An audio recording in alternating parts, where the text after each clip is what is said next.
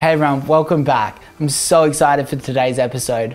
After we reviewed the ESNTLS website, Jose Zuniga has agreed to come on the show. He's the YouTuber behind Teaching Men's Fashion and the founder of ESNTLS. I can't wait to pick his brain about growing a YouTube channel to 5.8 million subscribers, but also how to leverage those subscribers to create a really successful e-commerce brand. Let's jump into it. Hey brother, thanks so much for coming on the show. Hey yo, thank you for having me, man. This is an honor. Yo, I've been seeing you pop off lately, dude, and I've been up to date to every single video. Like, you are legit helping so many dudes out right now. Means a lot coming from you, man. I'll give some context. So I think it was 4 years ago, I hadn't even done an e-commerce sale, and I was looking into influencers that can market products. I was like, oh, how do I sell this? And I started watching your videos, and you had so many subscribers then, and it's just like, it feels like a lifetime ago, and it's still, you're still absolutely killing it. It's a absolutely amazing story, man. Small world, talk about that. Like, so when I first reached out to you, I had no idea that we had worked in the past, you know, through other like streams or other people, other connections. But I mean, this guy's a G. He's been working with so many big companies, and like you said, 4 years ago, I was starting to pop off. I had like whatever 200,000-300,000 subscribers at the time, and we were working with a specific company that you were working with, and now 4 years later, we connect again, just completely random.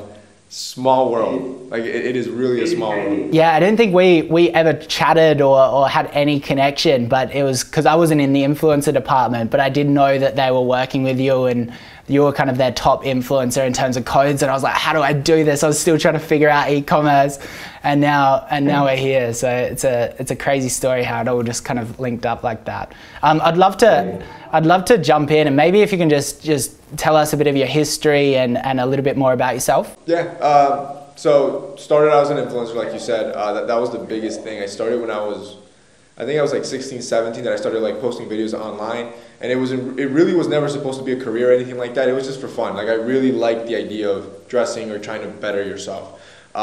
It was around that 2016, 2017 area that I started like lifting off, and I'm like, yo, like, this could be a career. Just posting videos that you like to do already. At that time, you know, we started scaling, and what we noticed is that through the help of brands, like what some brands don't realize is that they actually, when they sponsor your content, they're actually helping you scale too, because now you can like quit your job, you can start hiring editors, you can start doing things that you need to do to really start pumping out more and better content, right? So when I started realizing this, we went just full throttle. I remember I quit my job. I was around like 19, 20 at the time. I quit my job. I go full throttle on videos, and it paid off. Like, the return was like instant, and you could just see the subscriber growth growing up. And then we started hitting like a peak around like 2018, I think it was, where we're like, all right, kind of like what you said, we were working with a lot of big brands, like, and we're talking like bigger brands at this point, right? Like these big, like, established brands. And in our heads, we were like, man, if we're providing them this much value, they're paying us X amount every single month, what could we do if we did it for ourselves, you know? And that's when we started to kind of like pivot and like, instead of creating like merch brands that a lot of influencers do, can we create independent brands that I will work as an influencer for to pump them up, and then whatever revenue they make, we continue to hire other influencers for. And so we kind of really went down that rabbit hole, started creating a bunch of brands. We currently own 4 and are part owner of 1. And yeah, it's just been scaling since then, you know? That's amazing, man. It's such a great way to go about e-commerce, because you're owning your own channels. You know, we're constantly battling Facebook CPMs and all of that, and you've just got this solidified community that you can always rely on and grow. So it's very impressive. And I think one of the main takeaways that I get from your story is, you know, you started when you were 16 and you're still going, and it's just like things just take time to build. And you know, there'd be so many YouTubers out there that start, they have everything that it takes, and they do 1 year at 16 and then they give up. But it's just like, you got to keep going, hey. Yeah, and even now we're not even, and I'm sure you feel the same way too. You're 26, right? 26, 27? Yeah, 26. Same age. I'm 26.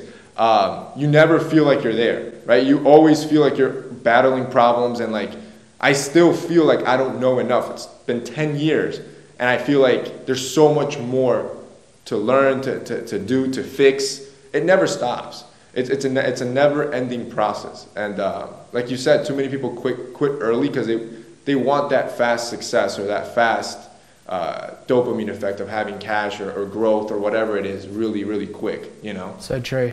So put yourself in a 16-year-old's shoes and they're just starting now. How would they grow their YouTube and their community? I just think it hasn't changed. For me, it's always been two things. Just an immense amount of value. That's the first thing, right? Like, I always see videos as creating a product, right? Because some people don't correlate creating videos into a business, but like, it's really a product where the product that you're creating is the video, right? And the currency you're getting back is people's time. And time is the most valuable currency. Therefore, the product that you have to create needs to be incredible, right? So immense amounts of value, right? Like it can't be ego stroking or something that took you really quickly to just copy, paste, throw it on, right? So immense amounts of value and then just tons of content. Like you have to overflow it with content. For example, with me, my type of content is very evergreen, right? It's stuff that works today, works 2 years from now, and it'll still be relevant 3 years from now. So the lifetime value of my content is very long. Therefore, the more I can pump out, the more organically I'll start appearing in search engine results, right? Because a lot of my stuff is how to date a girl, how to dress better, how to get a six-pack. It's standard stuff that guys will continually be asking for 5 years from now. So the way that I win, continually just pump. I mean, I think I'm sitting at 1,600, almost 2,000 videos. Every week I'm pumping out 7 videos on the English channel. We have a Spanish channel that has about almost 2.6 million. 7 videos on the Spanish channel as well. So like this is constantly. And this has been going on since 2017. We've never dropped the ball. Like it's never stopped. And you can see that evidently through your channel. Like I was telling you originally, like I genuinely stumbled upon your channel because it had immense amounts of value. And I have watched every single video because I walk away with something, you know? Yeah, definitely. We're nearing 100,000 subscribers after 4 months, and it is exactly the same. You know, we just kind of went into it and we went, okay, let's just give everything, like as much value as possible, and then let's focus on SEO, and then let's just let YouTube do the rest. It'll just pop up everywhere, and it's worked quite well. And you know, all of our other channels have gone as well. You know, YouTube is just that core driver. We're gonna do probably an episode for our 100,000 subscribers and probably just kind of go into all of this in more detail. That's why I was so excited to do this episode today. Maybe if you could if you can just touch on those 4 brands that you're running. And I would love to hear just a little bit more about them and you know, what are some challenges that you had to overcome to build those with your personal brand? Yeah, so the 4 brands are, we got ESNTLS, that's our biggest one. We have He Grooming, which is like just the name says, products for men for grooming. We have Santa Lucia, which is a fragrance brand, and then we have Jade Black, which is a sunglass brand. So it goes ESNTLS, Jade Black, and then the other 2, because the other 2 we just started this year when it comes to size, right? The biggest issue when it came to scaling brands, and this is why we reached out to you guys, it was getting outside, especially the influencer niche. I felt like we were very bottlenecked in our industry, and for whatever reason, I kept being the high. I mean, and that part made sense. We always knew that I was going to be the highest performance influencer because it is my brand. So it was always going to overperform every time I promoted my own brand. But the biggest challenge for us to overcome that we've been working on for 3-4 years was, all right, how do we disconnect this brand fully from my image so it can be a living, breathing organism on itself? And thankfully, we're getting really close. I think we're like at a 65-35 split where a lot of this, 35% of the sales are coming that are not from me, that we can account for, right? So it's getting close, but I'd love for that number to be much, much greater, right? Where I could literally just go away and it would still function fully. And that's something that we're continually working on now. One of the ways that we really are working on it is going into the women's section, right? So I know my audience is heavily male. I think I'm like at a 95-5 split because obviously all my content is to help men. So the first thing we did was, all right, so let's start creating products for women and let's start finding other influencers that are women that could be moving that product that I know will not be myself. So a huge part of that was because of that effect. And then our next step now is, all right, let's figure out paid advertisement. That's not influencer marketing. Let's figure out how to move that type of stream. So that's pretty much been the biggest hurdle to overcome. And talking to a lot of other influencers, that's the one where they almost always get stuck. And what they end up doing is they just turn it into a merch brand, right? Like it just becomes so much easier to sell your product and leave it as if it's your own product. That makes sense. Well, I guess it's like a whole new skill set to learn. You've got your core competency, which is your content, your product that you're putting out there.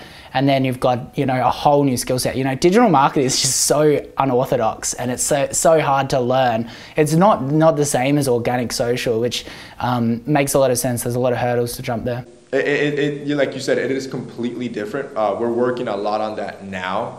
And it becomes harder when it's different. And you know this because you have a bunch of companies, but creating content for all the companies for digital marketing purposes, we need to have a whole team just to be able to continually pump out fresh content for that.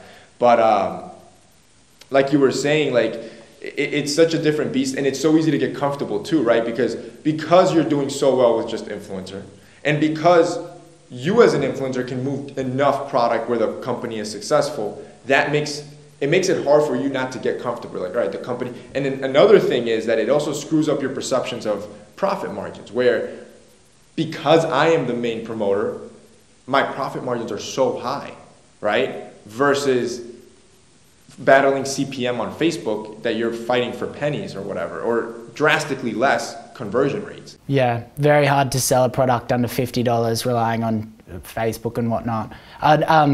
So obviously I reviewed your product last week. I hope you didn't take any offense to it. I was trying to make it as constructive as possible, but I'd love to talk about ESNTLS a little bit more. You know, maybe what was your vision behind the brand, and you know, did it meet your expectations in terms of success? Yeah, so when we first started the brand, the idea was creating basics for guys, and the first thing that we worked on was a t-shirt. We literally started, I remember it was around 2018, we ordered 1,000 pieces, which at that time, I think it was an investment of whatever, I don't even remember how much we spent, but the total revenue from that would have only been like 30 grand, right? Because it was $30 a t-shirt, and at that time I was sweating. I'm like, man, are we ever gonna move this, right? Thankfully, you know, this was just solely me. We kept pumping, and we sold everything out in about 2 weeks. And I was like, it was like a euphoria. I'm like, yo, this is insane. Like in my head, this was like impossible to do. So immediately we reordered for 4,000 units, sold that even faster, 2 days this time, right? So there goes 120,000 in revenue. We scaled again. This time it was gonna total like 650,000 in revenue. So this is our third order, just t-shirts at this point. Same thing. This one even went faster. It was like a little bit less than a day. And then ever since then, we've been able to gradually increase our inventory, and we'll do about 1 to 2 million in sales on launch day, and then it started obviously dwindling down. So ESNTLS is our biggest mover, and I'm definitely satisfied with its success because not many brands can move that much product in one single launch. However, I wanted to get to a point where, man, can we do 500,000 every day? Or 1 million every day? Like that should be possible, right? So what do we have to do to get to that point? That's our current mindset at this point, and how do we get there? That is our current hurdle. So far, ESNTLS though, like we're definitely happy with its growth and how it's currently functioning. We just want to scale bigger, and that's when all the problems start coming. Yeah, amazing, man. I'd love to just jump back to the YouTube. I always love asking, you know, one of the main reasons why a lot of YouTubers don't get into it is they don't think they can deal with the haters and all the negativity, which I'm sure you get a lot with the Teaching Men's Fashion channel. Maybe do you have a process of dealing with that or a mindset? Honestly, like early on, you learn how to deal with it, just because, and I don't know if you've had any of it, but people will make fun of anything that they dislike if you said something, or they'll start attacking your personality or how you look. Early on, you deal with it, and at this point, like it doesn't even faze you. And when you get to a certain size, like even as yourself right now at 100,000, you probably have so many comments that even like you're not going to notice every single one. It becomes impossible. Same thing with me. Like I have, like I said, 7 videos go out every week. Every video will get, let's say, 500 comments. No way out of the 4,000 comments I'm going to notice a lot of them, especially if the minority of them are negative. What I do think is that if you do notice that there's an uptick in negativity, a lot of times it's not just haters, and there's some truth to what they're saying. Because at the end of the day, think of it, because I think about my viewers as my customers, right? So think about your customers with Udi, right? If you start noticing an uptick in customers giving you negative feedback, would you call that hate, or would you call that like there's probably truth to that? Like we need to fix something. That's really how I've always seen it. Like I remember back in the day, a lot of the hate that I would get would be like, man, you're so monotone. Man, this was boring. Man, this seemed long, right? They were right. Like if you look at my early videos, I was very shy and quiet and, you know, very monotone. And while maybe the delivery is wrong, a lot of times there's some truth to the hate. So I've never been really bothered by it, and I always try to take it from a constructive point of view. Yeah, I think if there's absolutely no truth to it, you know, you're fat and you're lazy, it's just like, and you just know that it's just that, then it just never, it hurts. But when there is some truth to it, you know, it forces that self-reflection. I guess my whole thing was, you know, I looked at it and I was like, okay, this probably would get under my skin, but I need to become the person where it doesn't affect me to be happy in my life. So I was just like, the only way I'm going to figure that out is if I just do it and see if I can deal with it and figure it out. And honestly, if you're a dude, because like I told you, I used to be very shy. It's crazy that it was an adverse effect that I did not expect. But if you're a dude that is very shy or have, you know, problems with social anxiety or whatever, putting out YouTube videos is probably the quickest way to battle that. And like you quickly get over that. Because like it was almost instant, or over the course of a year, that I started changing and morphing. Like you said, you had to become the person that it just doesn't faze you. Like it really doesn't, and you continue to do what you think is right. Look, man, this has been incredible. I have a lot of respect for people that have grown e-commerce brands in a different way to me.